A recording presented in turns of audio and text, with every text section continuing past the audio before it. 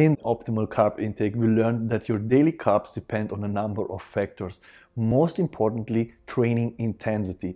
I also provided you with a table that roughly outlines how many grams of carbs you need depending on your intensity. To recap, light workouts will usually be around 30 minutes or less in a workout with less than 10 working sets if you are lifting weights. Moderate workouts are anything between 30 and 60 minutes and more than 10 working sets if you are lifting weight.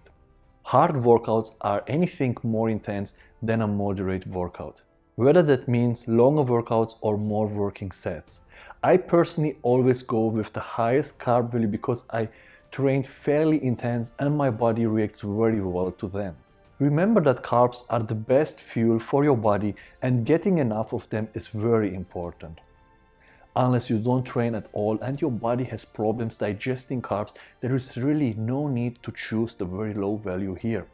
For that reason, I will go with the 1.5 grams per pound of body weight for a simple diet.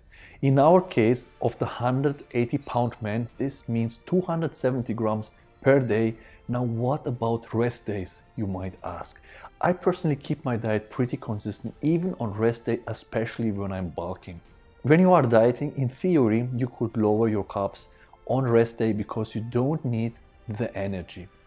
If you do this, make sure to keep your carb intake higher on training days, otherwise you will sacrifice strength. If you enjoyed this video and want to hear from me again, be sure to hit the subscribe button before you go. If you have any questions, comment below, give me a like and just follow me to don't miss one of my videos on YouTube, Instagram, and Facebook.